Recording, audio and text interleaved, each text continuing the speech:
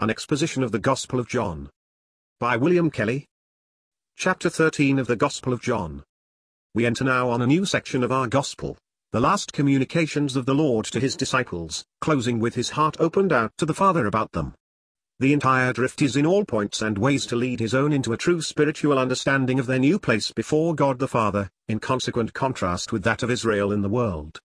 It is not as the Church, but most fully and distinctively the Christian position in virtue of Christ, who sets aside Israel in all respects.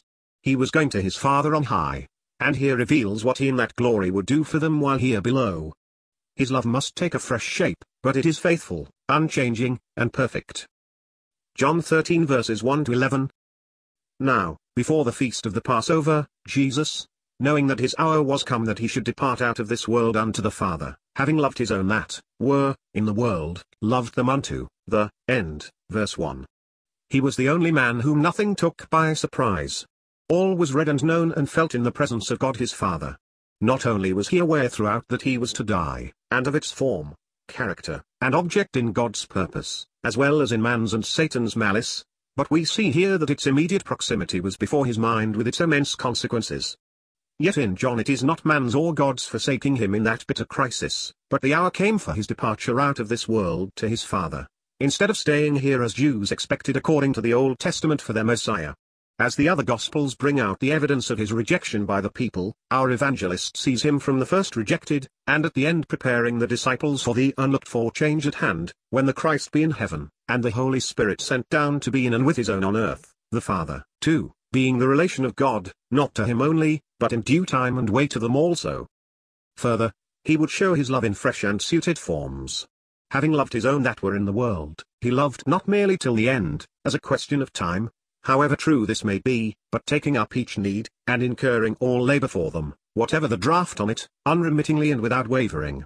Such is the love of Jesus to his own in the world, where it is constantly wanted. We know what love he expressed to them at that last Passover, Luke 22 verse 15, and how infinitely it was proved in his blood and death for them as a lamb without blemish and without spot, foreordained before the foundation of the world, but manifested at the end of the times for their sakes who believed. But now he would show them a love as active for them day by day, when he should depart to his Father, as when he fulfilled the Passover in dying for them. And, supper being come, the devil having already put it into the heart of Judas, Simon's son, Iscariot, that he should deliver him up, Jesus, or he, knowing that the Father had given all things into his hands and that he came out from God and goeth unto God, riseth from supper and layeth aside his garments, and, having taken a towel, girded himself. Verses 2 to 4. The Authorized Version regards the phrase delta, gamma, as implying the end of the repast, but I agree with those who take it to mean the arrival of the time for supper, which is confirmed by the wondrous action we are about to hear of. It cannot be doubted that it was usual to have the feet washed before, not after, supper. But if Jesus had ways of infinite love before his heart, the devil had already planted in that of Judas Iscariot the awful treachery to his divine master, which no rolling ages can erase. So it was with Jesus, the enemy's hate came out most, as the love of God manifested itself in and by him. But how withering to human pretension it was that the devil wrought by a man and a disciple, the close personal honored follower of the Lord Jesus. It was thou, a man mine equal, my guide, and mine acquaintance. Psalm 55 verse 13, in that holy companionship he had trifled with sin, with his besetting covetousness, and now the devil prompted the gratification of it by betraying the Son of God. The Lord, as we shall later see, deeply felt it, but here he pursues the design of love with the consciousness of the Father's purposes and plans, with the consciousness, too, that he was going back to God with the same absolute purity in which he had come out from him.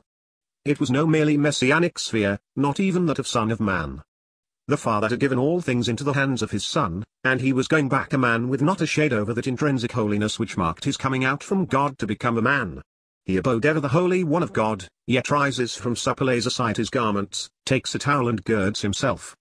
Jesus occupies himself with a new service, which their nearness to God as his children called for, the removal of the defilements of his own in their walk as saints through the world.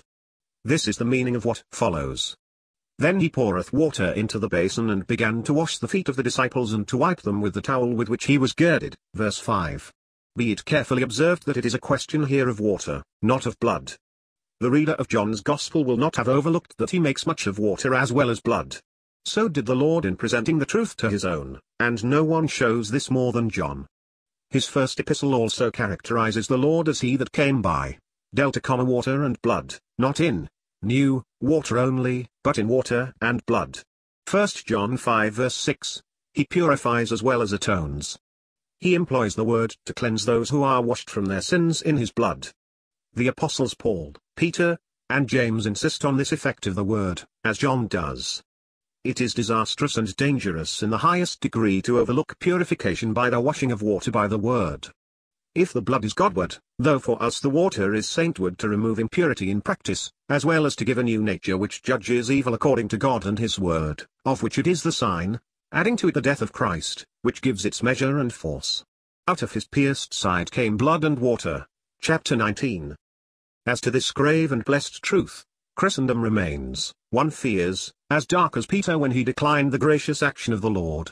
Nor did Peter enter into the truth conveyed by his most significant dealing till afterwards, that is when the Holy Spirit came to show them the things of Christ. On the occasion itself he was wrong throughout.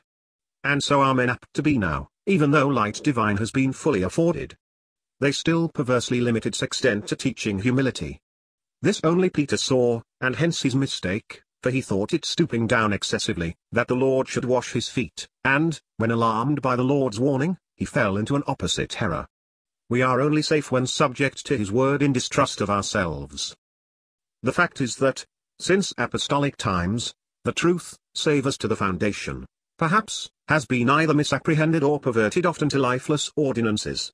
Evangelicals, as the rule, ignore it or merge it in the blood of Christ.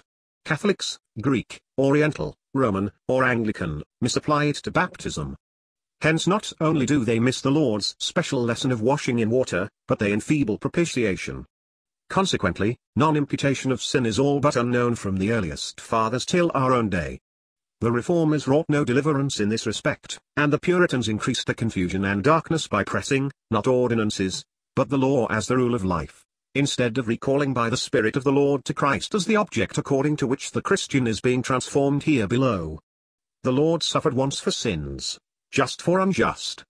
The efficacy is as perfect for the believer as is his person, and the unity of his sacrifice is, therefore, the great argument of Hebrews 9 and 10, as contrasted with the repetition of Jewish ones. By his one offering, we are not only sanctified but perfected in perpetuity. Is there no failure in the saint afterwards? Too often there may be. What, then, is the provision for such?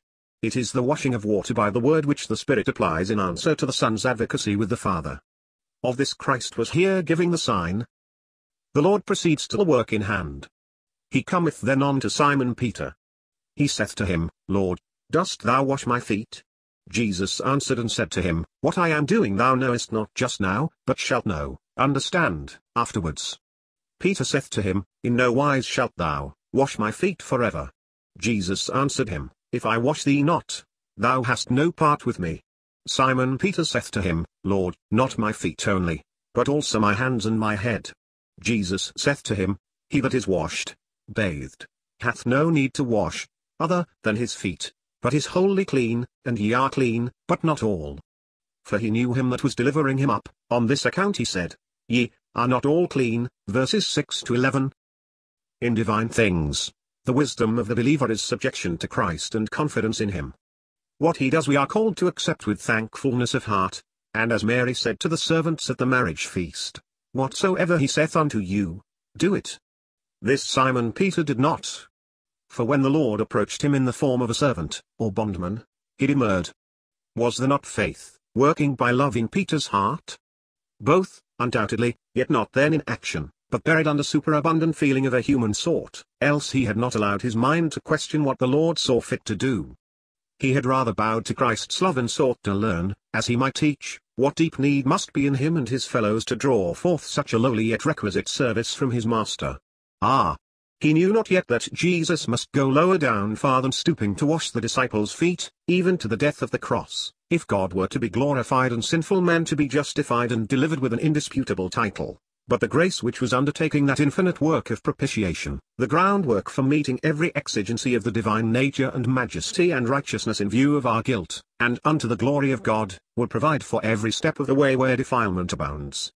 Thus might we enjoy communion, spite of Satan's power and wiles and our own weakness, yea, spite of failure be restored to communion with him in the light and glory of God to which he was going back, and into which we shall in due time follow him. Peter did believe, but he did not yet believe all that the prophets spoke. Luke 24 verse 25. He feebly entered into what he himself afterwards called the sufferings as to Christ, and the glories that should follow them.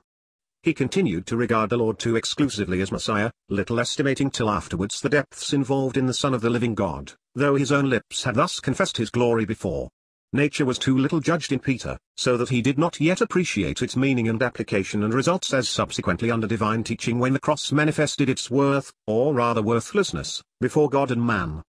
Too self-confident and, indeed, ignorant not only of himself and the defiling scene around but of the depths and constancy of Christ's love, Peter says to him, Lord, dost thou wash my feet? We grant that he could not know what was not yet revealed, but was it comely in him, was it reverent, to question what the Lord was doing? He may have thought it humility in himself, and honor to the Lord, to decline a service so menial at his hands. But Peter should never have forgotten that as Jesus never said a word, so he never did an act, save worthy of God and demonstrative of the Father, and now more than ever were his words and ways an exhibition of divine grace. When human evil set on by Satan, not only in those outside but within the innermost circle of his own, called for increased distinctness and intensity in view of his departure. The truth is that we need to learn from God how to honor him and learn to love according to his mind. And if any man thinks that he knoweth anything, he knoweth nothing yet as he ought to know. This, too, was Peter's mistake. He should have suspected his thoughts and waited in all submissiveness on him who, as many confessed that knew far less than Peter, hath done all things well, and was absolutely what he was speaking, truth and love in the same blessed person. The thoughts of man are never as ours, and saints slip into those of man unless they are taught of God by faith, in detail too as well as in the main, for we cannot, ought not, to trust ourselves in anything. God the Father will have the Son honored, and he is honored most when believed and followed in his humiliation. Peter, therefore, was equally astray when he once ventured to rebuke the Lord for speaking of his suffering and death, as now when he asks, Dost thou wash my feet? But the meek Lord answered in fullness of grace, and said to him, What I am doing thou knowest, Omicron delta alpha sigma, not just now, but shalt know, gamma nu sigma comma afterwards. Was not this a grave but compassionate intimation to Peter? Had he been in the mood to learn? He ought to have gathered from the Lord's words, if he did not at once bow to his act, that there was a meaning worthy of him who deemed it due to the Father in truest, lowliest love to the children to wash their feet. He ought to have gathered more than this, that what he did not know of himself then, he was to learn afterwards, I presume, after the things now in progress, his rejection and death, resurrection and ascension, when the Holy Spirit should be given guiding them into all the truth. But Peter was not yet of those who are guided with the Lord's eye. He did not feel the need of being instructed and taught the way in which he should go. There was too much of the horse or of the mule in him, too much need of being held with bit and bridle, Psalm 32 verse 9, and failing to receive of the Lord that he should submit now and learn later, he plunges farther and more boldly into error with himself. In no wise shalt thou wash my feet forever, the strongest repudiation of it, and this not merely in this life, but for that to come forever. It was feeling, it was ignorance, no doubt, but should he have trusted himself to utter words so strong of the gracious way and act of his Master? How blessed that he had, that we have, to do with one who does not hold his peace so as to bind the soul with a bond, who knows when and how to disallow the foolish and even God-dishonoring word, so that it shall not stand and the soul be forgiven. See Numbers 30, the Lord made Peter's words utterly void the moment he heard them, as we shall see, in the grace which corrects every fault, and bore all our iniquity. Jesus answered him, If I wash thee not, thou hast no part with me. Solemn assurance, not for Peter only, but for all who slight the same gracious provision on his part, who forget or have never apprehended their own need of it. It is a question not so much of life as of fellowship, of a part with Christ rather than in him, though not really separable. Christ was going on high to God, Peter and the rest still on earth, and surrounded by defilements in the way. Christ would neither abate his love to his own nor would he make light of their failures. Hence the need of washing the disciples' feet, apt to be soiled in walking through the world. And this is carried on by the word applied to the conscience by the Spirit. the believer bows, judges himself, and is practically cleansed. His communion is restored, and he can enjoy the things of Christ. He has part with him. Alarmed by the Lord's warning, his servant instantly flies to the opposite extreme. Lord, not my feet only, but also my hands and my head. Now Peter cannot have too much. He seeks to be bathed all over as if all the value of his previous washing could evaporate, and he needed it afresh no less than if it had never been. But it is never so. To see and enter the kingdom of God one must be born afresh, born of water and of the Spirit. But this is never repeated. The new birth admits of no such repetition. It was wrong to suppose that, born of God, one needs nothing else, that defilements either cannot befall a believer or that if they do, they are of no consequence. What Simon thus thought and said in his ignorance, a certain school of divinity has formulated in its presumption. But this is not true knowledge of God. If law punishes transgression, grace condemns sin still more deeply. Impossible that any system of religious dogma could be of God which slurs over or ignores evil. But Simon Peter, convicted of danger on this side, falls into another on that side, and, roused to own the needful washing to have part with Christ, claims it all even for the believer as for the natural man. And here, too, an opposite school presents its corresponding dogma, denies the standing of the believer if unhappily he may get defiled, and insists that he must begin over again, perhaps many times in his life. Thus life eternal as a present possession in Christ is done away, and the constant responsibility which cows from the constant relationship of a child of God. One might be thus often lost, often saved spiritually. The Lord corrects by anticipation both schools in correcting Peter. He that is washed, lambda epsilon lambda omicron upsilon mu nu omicron sigma, hath no need to wash, nu psi alpha sigma theta alpha iota, other than his feet, but is wholly clean, and ye are clean, but not all. For he knew him that was delivering him up, on this account he said, Ye are not all clean. Thus simply, but perfectly, does he put each truth in its place and in relation to all the rest. Grace is maintained, but so is righteousness. Not a sinner is passed over lightly. Not a believer has reason for discouragement. His every failure is an object of fresh concern to the Lord, a fresh proof of love that will not let him go but bless him, spite of the carelessness which let the Lord go. But he will not go, he washes the feet of him that is already washed all over, that he may be wholly clean. Thus the new birth holds and is never renewed because it abides true and good, while the failure of him who is born again comes under Christ's active love and advocacy, and the soul is brought to judge himself in order to restored communion. Again, the case of Judas is not one of losing life, but of manifesting that he never had been born of God, as, indeed, no scripture ever affirms it. It was not a sheep of Christ becoming unclean, but a dog returning to his vomit, yea, far worse, because of such proximity to him whose intimacy he abused for lucre to betray him to his enemies. It is of capital moment to hold fast along with atonement the washing of water by the word. Else the blood of Christ is diverted from its true aim and effect before God and practically used as the resource in case of failure. Let us hear Calvin as an influential witness of the error it involves, where he teaches from the word of reconciliation in 2 Corinthians 5 verse 20, be reconciled to God, that Paul is here addressing himself to believers, instead of illustrating the message of grace to the world. He declares to them every day this embassy. Christ, therefore, did not suffer, merely that he might once expiate our sins.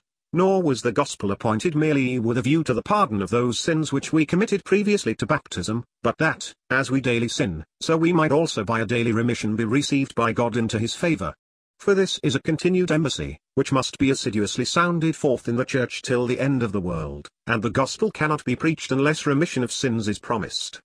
We have here an express and suitable declaration for refuting the impious trust of papists, which calls upon us to seek the remission of sins after baptism from some other source than from the expiation that was effected through the death of Christ. Now this doctrine is commonly held in all the schools of popery that, after baptism, we merit the remission of sins by penitence through the aid of the keys Matthew 16 verse 19, as if baptism itself could confer this upon us without penitence. By the term penitence, however, they mean satisfaction. But what does Paul say here? He calls us to go, not less after baptism than before it, to the one expiation made by Christ, that we may know that we always obtain it gratuitously. Further, all their prating as to the administration of the keys is to no purpose, inasmuch as they conceive of keys apart from the gospel, while they are nothing else than that testimony of a gratuitous reconciliation, which is made to us in the gospel. Come. Ip. To the Corinthians, Calvin Soc. 2. 240, 241. Clearly, this teaching is erroneous, not only founded on a misapplication to saints of the gospel ministry to sinners but consequently unsettling their reconciliation as a great finished fact. It is not true that the apostle declares this embassy to believers every day. He declares, on the contrary, that the work is done, and the worshippers once purged so as to have no longer any conscience of sins.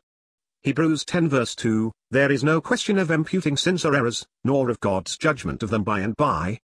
The error undermines or excludes the constant relationship of the Christian on the ground of peace made by the blood of Christ's cross, and present and permanent fitness for sharing the inheritance of the saints in light, Colossians 1 verse 12.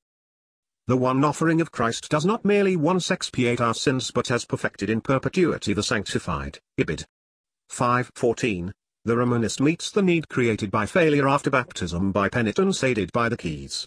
The Protestant by fresh approach to the sacrifice of Christ, the one being as ignorant as the other of the washing of the defiled feet by the word in answer to the advocacy of Christ with the Father. The continued embassy is by the Lord's servants in proclaiming the gospel to the world. There is no such thing as God's receiving the believer by a daily remission into his favor. There may be the necessity of removing the uncleanness of flesh or spirit which hinders communion, but this supposes the groundwork of propitiation undisturbed and of the favor in which we stand.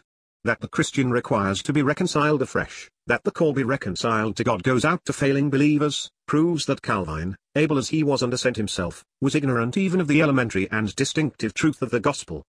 This opened the door to the opposed error of Arminianism, which takes its stand more consistently on the same mistake as if eternal life had no meaning, and the blood of Christ lacked everlasting efficacy. Both systems are faulty. The truth puts everything in its place. The blood of Christ abides in its unchangeable value before God sacrificially and judicially, but the failing believer is inexcusable and needs to wash his feet. The word must deal with him morally, producing self-judgment and confession, and the Lord looks to it in his ever-watchful grace by taking up his cause in living love with the Father. The Spirit, too, has his own suited function in producing, not the joy of fellowship with Christ in the things of Christ, but here grief and shame, pain and humiliation, in recalling the man's own ways haste, levity, pride, vanity, and perhaps corruption or violence, for of what is the flesh unjudged not capable? By that word of truth he was begotten of God, awakened to self-judgment in his sight. By the same word is each defilement judged day by day, making it so much the more painful because the Spirit reminds the soul what Christ suffered for the sins which the flesh feels so lightly. But far from dissolving the relationship, the sense of inconsistency with it, and with the grace which at so much cost and sovereign love withal conferred it on us, is that which most of all tries and humbles the erring one. Flesh would like exceedingly to have its way and indulge its pleasures, and the soul begin again, but God holds the believer to a relationship, which, if real, is everlasting, and makes every delinquency, therefore, to be so much the deeper sin, because it is against not conscience and righteousness only, but the richest grace God could show in Christ. We were reconciled to God through the death of his Son. There is no repetition of reconciliation any more than of the new birth. There is complete remission of sins through his blood, and hence no longer an offering for sin. The one and only offering which could avail is made and accepted. But there is, whenever needful, a fresh application of water by the word. And this ever deals with the soul. The word detects whilst it removes the defilement, applying the death of Christ thus to man, as the blood dealt with the sins before God. Thus is the work carried on holily without weakening the sole foundation for a sinful man's peace as well as for divine glory. John 13 verses 12 to 30. When then he washed their feet and took his garments and reclined again, he said to them, Know ye what I have done to you? Ye call me the teacher and the Lord, and ye say well, for I am. If I then, the Lord and the teacher, washed your feet, ye also ought to wash one another's feet, for I have given you an example, that even as I did to you, ye should also do. Verily, verily I say to you, a bondman is not greater than his Lord, nor yet an apostle greater than he that sent him. If ye know these things, happy are ye if ye do, or practice them. Undoubtedly the humility of the Lord was beyond question in his washing the disciples' feet, and that he would have them cultivated he had solemnly urged on them in the plainest terms, as we see in all the synoptic Gospels. But then there is another and deeper instruction. It is the renewal of their defilements in walking through the world which is before his mind, now that he is about to leave them, and about this, he would exercise their hearts by the question, Know ye what I have done to you? It is his way indeed to teach us afterwards the good he has already done us, and as we grow up to him in the truth, we appreciate better what we understood but slightly at first. Grace instructs us, as well as acts on our behalf, and it is humbling to find out how little we have understood while its activity has never stayed. But how good and strengthening it is to learn its ways and lessons. The Lord next enforces what he had done by appealing to the titles they habitually gave him. Ye call me the teacher and the Lord, and ye say well, for I am one to obey as well as to instruct, as could not but be where his personal glory is known. If he then stooped in love to wash their feet, what did they not owe one another? It is not only that we should serve the Lord in the gospel. By this shall all men know, he says later on in this very chapter, that ye are my disciples if ye have love one to another. Here, however, it is a definite call, where we are apt most to fail, to share his grace in seeking the restoration of each other where failure has come in. On the one hand, it needs faith and self-denial and divine affections. Indifference about it detects our own failure. But, on the other hand, the righteousness that censures another is as far as possible from washing the feet, resembling rather the scourge than the service of the towel and basin. And assuredly, if grace be needed to bear the washing, a far larger measure must be in action to wash the feet. Hence says the Apostle, Brethren, even if a man be overtaken in any fault, ye that are spiritual restore such an one in a spirit of meekness. Galatians 6 verse 1, where flesh was judged, love could act more powerfully, and with deeper sense that all is of grace. Self is the greatest hindrance in dealing with another's trespass. The service of love in every form is the mind which was in Christ. Hence he calls them here to weigh what they had first seen. For I have given you an example that ye also should do even as I did to you. Verily, verily, I say to you, a bondman is not greater than his Lord, nor an apostle greater than he that sent him. If ye know these things, happy are ye if ye do them. The Lord knew the end from the beginning, and how soon his ministry would degenerate into a worldly institution, and become a title of pride, instead of being a work of faith and labor of love. Hence the need for his solemn formula, as a standing witness to all his own so prone in a world of vain show and selfishness to forget his word and wander from his way. But there his warning abides, to decline his service in washing the feet of his own is to set oneself above the Lord, and to claim a greater place than his who sends even an apostle. Oh, for the blessedness of doing as well as knowing these things! It is the fellowship of his love in one of its most intimate forms, and love is of God, and every one that loveth hath been begotten of God and knoweth God. 1 John 4 verse 7. The hint which closed verse 10 is now expanded into the growingly solemn intimations in word and deed that follow. It is no longer Christ's love caring for his own, either once for all in atoning self-sacrifice to God for them, everlasting in its efficacy, or in unintermittent cleansing by the word, as for whom he died on earth, living for them in heaven, that they might be practically in unison with the relationship of grace into which they had been brought, spite of the defilements of the way.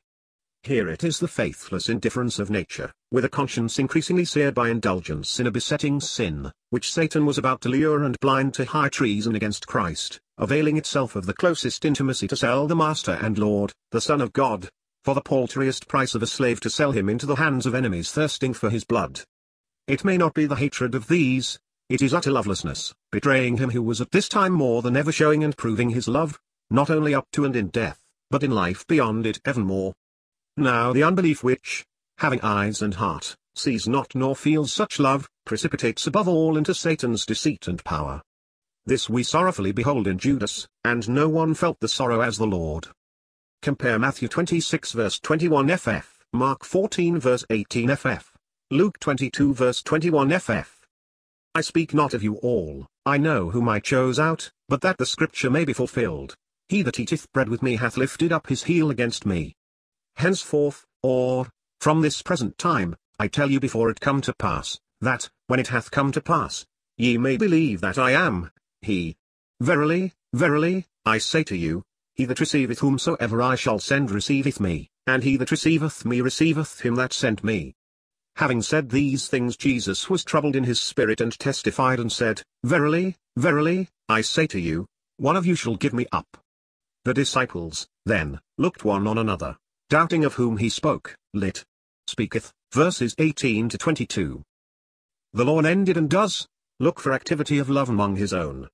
If they were objects of a love which could never fail, he would have them instruments or channels of it one toward another, and this in respect of evil to remove it, whereas legality could only condemn. Himself the Son yet the servant in love, he would exercise them in the service of dove, where defilement otherwise would repel.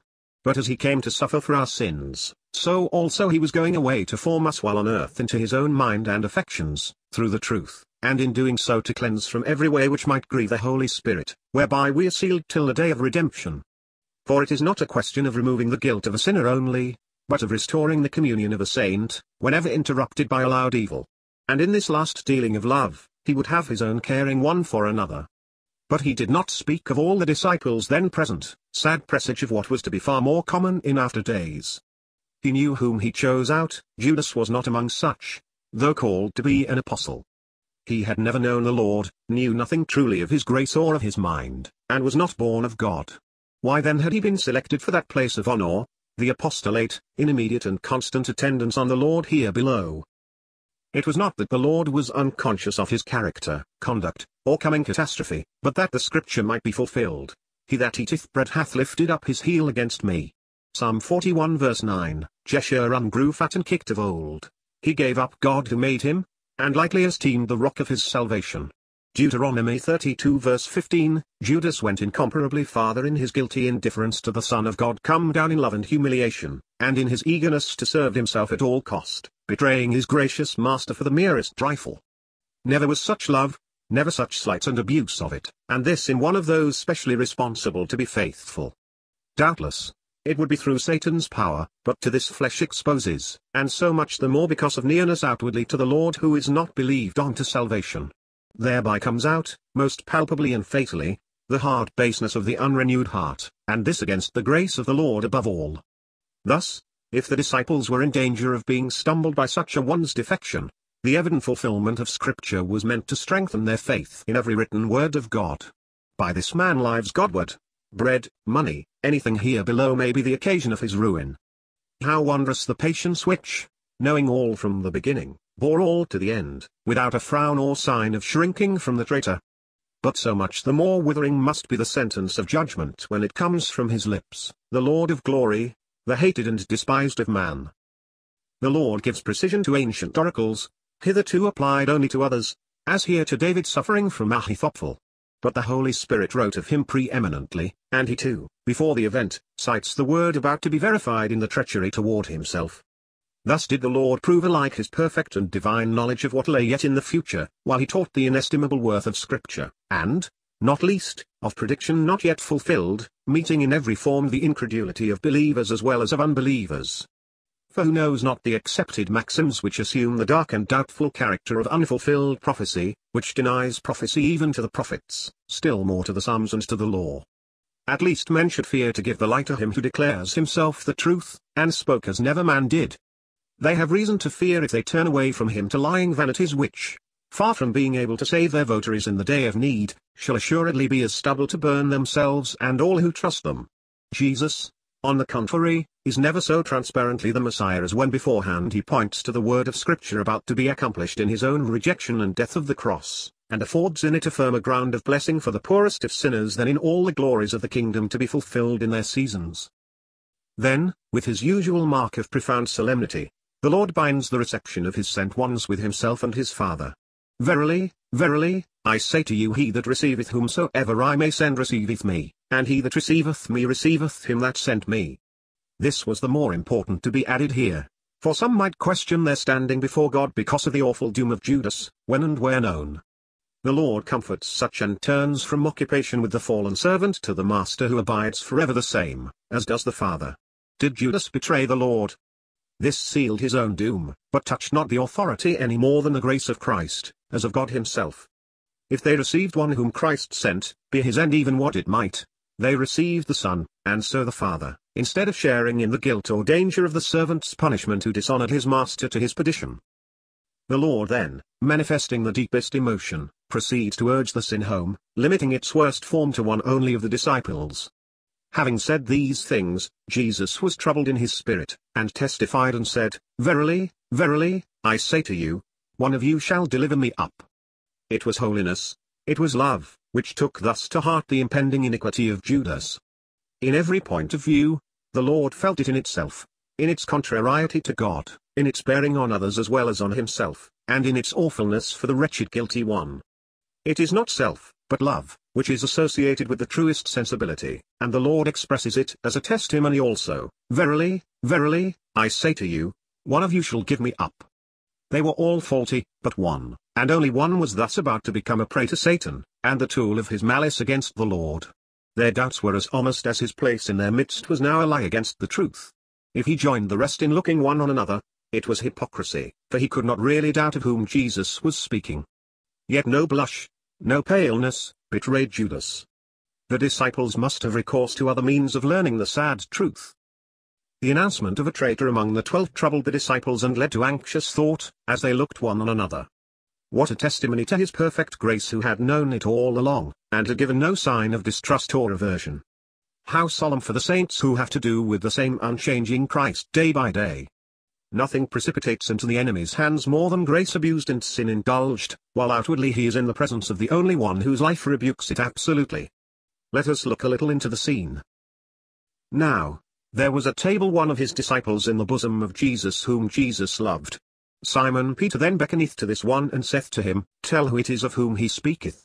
He then having thus fallen back on the breast of Jesus saith to him, Lord, who is it? Jesus, then, answereth, That one it is to whom I, having dipped the morsel, shall give it. Having then dipped he, taketh and, giveth the morsel to Judas, son of Simon Iscariot. And after the morsel, Satan then entered into him. Jesus, therefore, saith to him, What thou doest do more quickly. But no one of those at table knew why he said this to him. For some supposed because Judas had a bag that Jesus saith to him, Buy the things that we have need of for the feast, or that he should give something to the poor. He, therefore, having received the morsel went out immediately, and it was night. Verses 23 to 30. Peter and John are often seen together. So here in their perplexity Simon Peter beckons to John as he reclined at table in the bosom of Jesus. For that John and no other was this favored disciple cannot be doubted from John 19 verse 26, John 20 verse 2, John 21 verse 7, 20, and 24. And how truly of the Spirit that one enjoying such favor should describe himself, not as loving Jesus, though indeed he did, but as beloved by him, and this, too, as the disciple whom Jesus loved, withholding his name as here and elsewhere of small account, though plainly described at the close where needed, and named where men might deny the authorship, as they have done. It is intimacy with Jesus that gathers secret but imparts them for others' good. Falling back just as he was on the breast of Jesus, John asks who it is, and the Lord answers, not in word only, but with a sign strikingly according to Psalm 41 verse 9, though an even more special mark of intimacy. In Judas' state that token of love only hardened the conscience long seared by secret sin, which shut out from the heart all sense of love. His very familiarity with Christ's passing through the snares and dangers of a hostile world may have suggested that so it would be now with his Master, while he himself might reap the reward of his treachery, and the knowledge of his grace, without heart for it, may have led him to hope for mercy he had never known refused to the most guilty.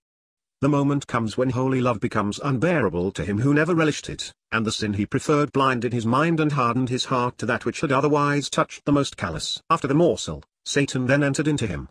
The devil had already put it into his heart to deliver the Lord up. Now, after receiving without horror or self-judgment the last token of his Master's love, the enemy entered. At being thus designated there may have been irritation, which if retained gives room for the devil even in ordinary cases, much more in his who had trifled with unfailing grace, and thus forgot wholly his glory, as he had ever been insensible to God's nature and his own sin. Jesus, therefore, saith to him, What thou art doing do more quickly, that is, sooner than was indicated by his pretension to share the doubts of the disciples or to join in what was before their hearts. Never does God thus abandon to Satan poor man, however wretched and sinful, till he rejects his love and holiness and truth, above all shown in the Lord Jesus and in this gospel. There he may and does judicially harden, and this to irretrievable ruin, but only after the heart has steeled itself to the appeals of his most patient goodness. Still, judicial hardening is a real thing on God's part, whatever may be argued by those who seem unwilling to allow frankly and fully the activity of God on the one hand and of Satan on the other. Not a whit better is the opposite school which seems to banish from conscience the solemn fact of responsibility, whether in a man or in a Christian, or, as here, in one who, though in the unremoved darkness of a man, drew so near the Son of God, the personal expression in man of all God's light and love. We have heard already how deeply our Lord felt the sin of Judas as the moment approached and the design was allowed in his heart.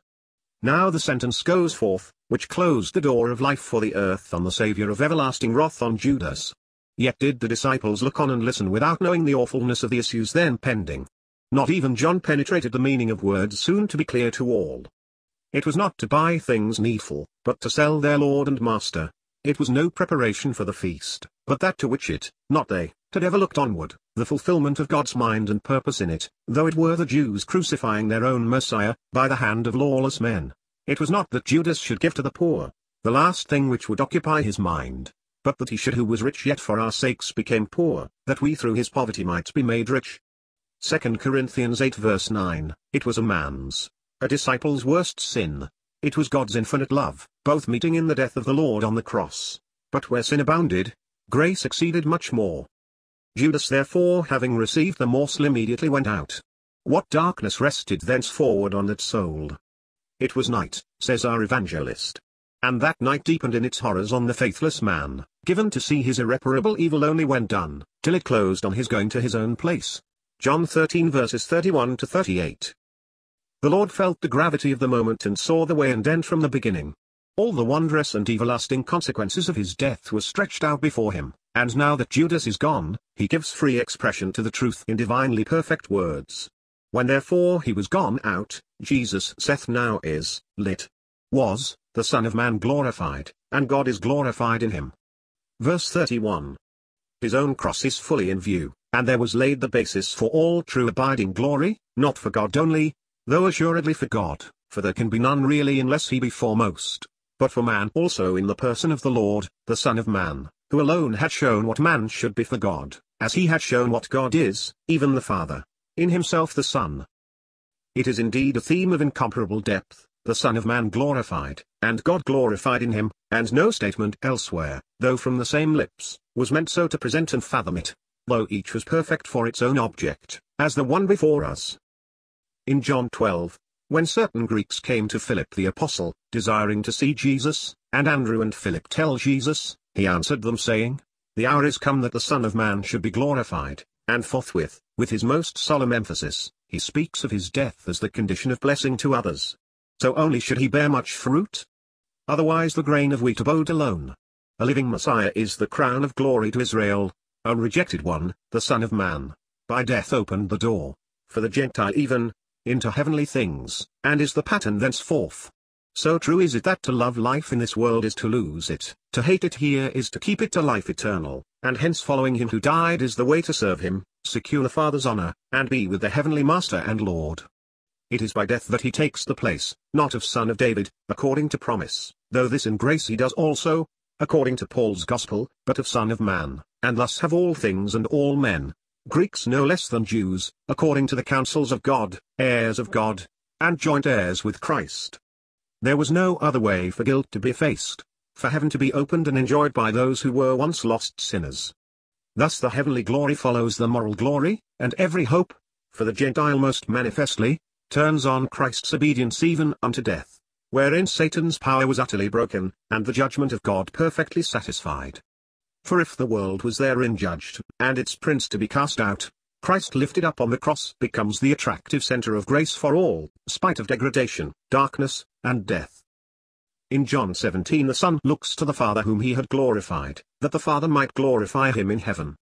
He was Son before time began, he had therefore of course glory with the Father before the world was.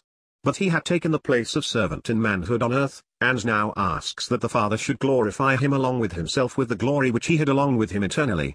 A man to everlasting, he would receive all from the Father, albeit Son from everlasting, and when glorified, it is that he may glorify the Father. Such is perfect love and devotedness. Here, in John 13, he speaks of the Son of Man glorified, and of God glorified in him. This has its own peculiar force. The first man was an object of shame and judgment through sin, the second man, Jesus Christ the righteous, was glorified, and God was glorified in him. He sees it all summed up in the cross, and so speaks to the disciples, now that the traitor's departure left his heart free to communicate all that filled it. It is not the Father, as such, glorified livingly by his Son in an obedience which knew no limit but his Father's will, but a man, the rejected Messiah, the Son of Man, devoting himself at all costs to the glory of God. This was indeed the Son of Man's glory, that God should be, as he was, glorified in him. Blessed Saviour! What a thought, and now a fact and a truth, the truth made known to us, that we might know not merely God come to us, but ourselves brought to God, and this in peace and joy, because man is glorified in the person of Christ, and God is glorified in him a man, the man Christ Jesus. For indeed and in truth, God is glorified in the cross as nowhere else his love, his truth, his majesty, his righteousness. Herein was manifested the love of God in our case, that God hath sent his only begotten Son, that we might live through him. Herein is love, not that we loved God, but that he loved us, and sent his Son as propitiation for our sins. 1 John 4. And his truth, majesty, and righteousness have been maintained, no less than his love. For if God threatened guilty man with death and judgment, Jesus bore all, as man never could, that his word might be vindicated fully.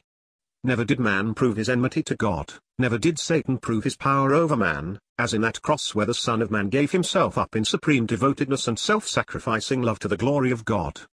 Nowhere was so demonstrated the holiness of God, the impossibility of his tolerating sin. Nowhere such love to God, and such love to the sinner. The Son of Man was glorified, and God was glorified in him.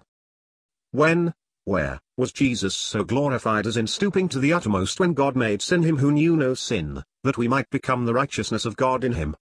2 Corinthians 5 verse 21, where Jesus, feeling the truth of death and judgment as none else ever could, bowed his head, not merely to man's contemptuous hatred and to Satan's wily malice, but to God's indignation against sin, despised of man, abhorred of the nation, abandoned of the disciples, forsaken of God, when most of all needing comfort, doing and suffering his will perfectly in the only unstormed fortress of the enemy's power, to God's glory and in his grace.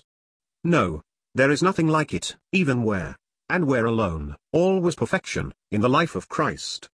This was glorifying the Father as to good in a devotedness and dependence with which none can compare, that, a glorifying God as to evil by the endurance of all that the Holy One of God could suffer from all that God could and did inflict in unsparing judgment, both the one and the other in absolute obedience and love and self-renunciation to his glory. And all this, and more than this, blessed be God. We see in man, the Son of Man, that in him, in that nature which had wrought foul dishonor and rebellion against God from first to last, God might be glorified. Now is the Son of Man glorified, and God is glorified in him. In that person, and by that work, all was reversed. The foundation was laid, the seed was sown, for an entirely new order of things. Previously God forbore, not only with man, but even with the saints, looking unto him who should come, and sins were not remitted exactly, but pretermitted, Romans 3 verse 25, if we would speak with dogmatic propriety. Man was simply and solely a debtor to God's mercy. Nor would we weaken for a moment that man is still a debtor to his mercy, and must ever be. But there is a revelation now in virtue of Christ's death, a new and different and infinite truth, that God is a debtor to the Son of Man for glorifying him as to evil no less than good, not only fulfilling all righteousness but suffering for all unrighteousness. This is alone in the cross, which constitutes its specific glory, ever fading away from feeble man's eyes unless filled with light from Christ in glory, never forgotten of God the Father, who, in answer to the cry, "Glorify thy name," said, "I have both glorified and will glorify it again." And so he does and ever will, whatever appearances may for a little while say to the contrary. His righteousness once so dreaded a sound, armed, as it could not be without Christ, against us, is now by his death as distinctly for us, as is its spring, the grace which reigns through it unto eternal life. And we boast in hope of his glory, which, through Christ's death, had been instant and everlasting destruction to us, as surely as we have an access by faith into his favor, in which we stand as a present thing. Oh, what has not the death of Christ done for God and for us? Hence the Lord adds, if God is, was, glorified in him, God also shall glorify him in himself, and shall glorify him immediately. Verse 32. If we may reverently so speak, it is God now who has become debtor for the vindication of his glory to the man who suffered on the cross. Was he not God from everlasting to everlasting, no less than the Father? Yet did he become most truly man, and as man, the Son of Man which Adam was not, he brought glory to God, even in the matter of sin. Therefore it is that God, having been glorified in him, could not but also glorify him in himself. This he has done by setting him, not on David's, but, on his own throne in heaven, the only adequate answer to the cross. There he alone is set down, the Son but a man, on God's throne, and this immediately? God could not, would not, did not, wait for the kingdom, which will surely come, and Christ in it when the due time arrives. But the work of Christ was too precious to admit of delay, and God had long hidden counsels to bring out meanwhile.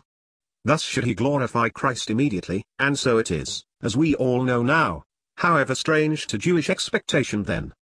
Not only was his death before the Lord, but his departure from the world a notion absolutely new to a Jewish mind in connection with the Messiah. The more such a soul believed him to be the promised one, the less could it be conceived that he should quit the scene which he had come to bless.